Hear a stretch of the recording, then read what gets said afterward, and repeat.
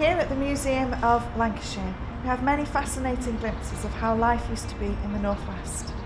The museum gives us impressions of life in Lancashire over many years and how it's changed and developed over the decades.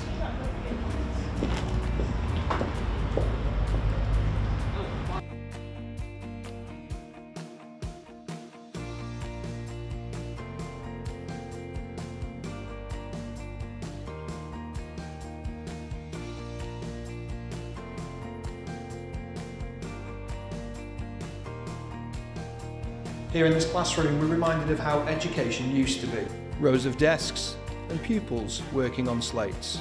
The only technology visible is the electric light, not a computer in sight. Adapting to changes in society and in the world can be a difficult thing for many people to face. The one thing that the Church and the world of education cannot afford to do is to stand still and let these changes pass them by. Coping with change can be difficult.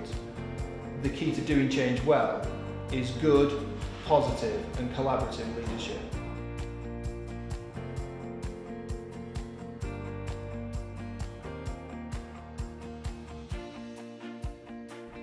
It's not about one person doing it all, but a committed, united team working together for the best outcome.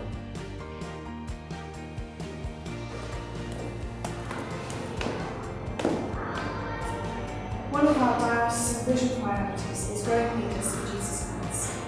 Leaders don't ignore change or pretend it isn't happening. Nor do they put on rose-coloured spectacles and look longingly back to the glory days. Leaders rise to the challenge of change. They work creatively with others. They consult widely and communicate well, and they can change and adapt their plans as circumstances develop. In our amazing network of church schools, we need to continue to develop and encourage teachers with strong Christian commitment and a desire to offer children and young people the very best experience of education and learning.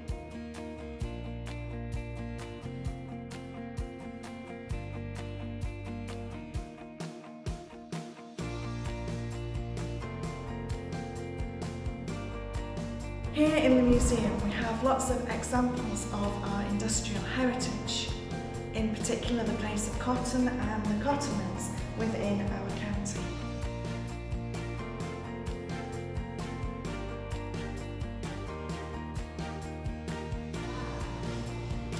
Over the years, some traditional industries have declined, whilst other new industries have developed.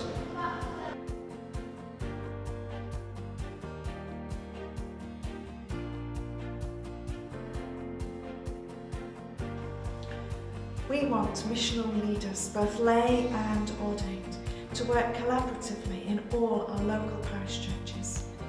The picture in the Bible of the church as the body of Christ is a wonderful illustration of people working together to use their gifts and abilities to build the kingdom of God.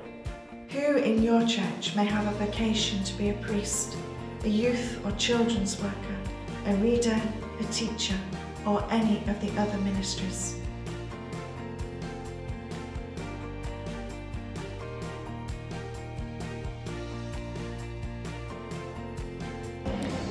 In days gone by, much greater numbers of people went to church. People grew up with an experience of worship and a basic understanding of the Christian faith. Today, the picture is very different. We live in a society where many people have almost no experience of church or Christian worship. Nowadays, most people know very little about the person of Jesus. It's easy to look back nostalgically at the good old days, or to blame schools for not teaching Christianity. But the responsibility of helping people to become followers of Jesus rests on us, the members of the church. In order to grow the church, it's important that we vary the patterns of worship Sunday and midweek in order to welcome all kinds of people, especially the newcomer.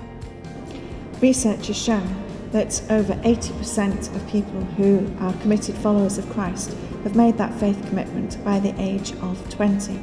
Therefore, it's important that the diocese focus on young people, on schools and on children to create a new generation for Christ.